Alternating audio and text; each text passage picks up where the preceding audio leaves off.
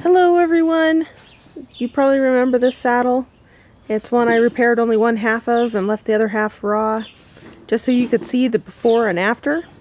Well, today I'm going to start repairing it all the way and do a full saddle restoration on it.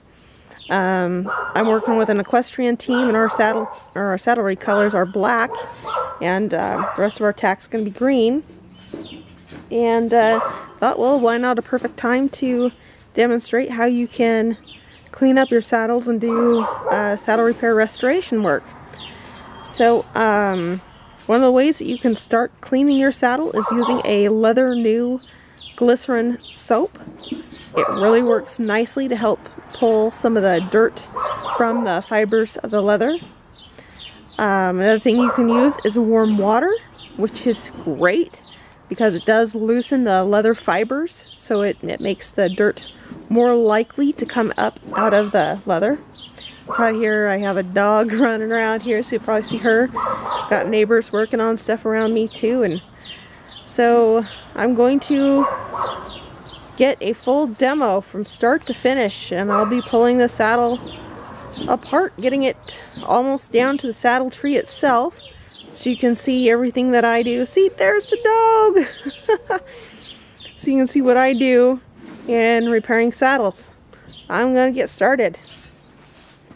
Oh, and by the way, if you're working on a light oil leather, please do not apply the Leather New glycerin soap or water directly onto the leather, as it will stain it. If you have a very dark oil saddle, or like the saddle will be dyed black, so it won't matter, you'll get saddle stains, and they will be very visible. You won't be able to get those out. So that being said, you can apply a warm water to a rag and get it damp and use the Leather New in that and help kind of pull it out.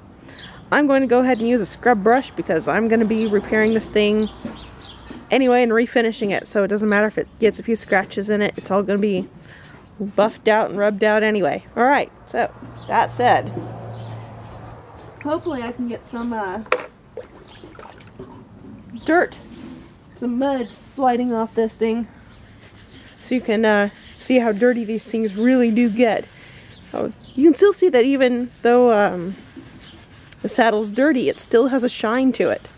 So keep your tack clean and it will help last. Alrighty. I've got this foamed up.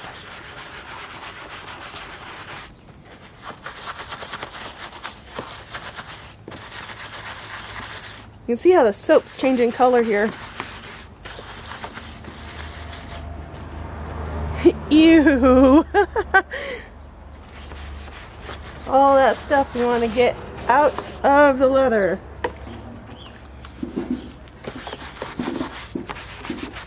There you can see it starting to drip off. Nasty, nasty.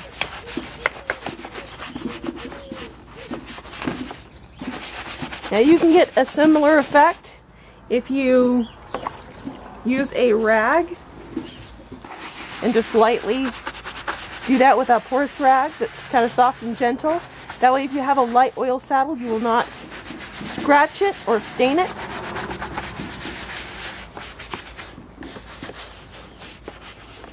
But this is how I'm getting started. So I'll be pulling everything up, pulling underneath the fenders, everywhere else. And I'll get back to you as soon as I'm done scrubbing away.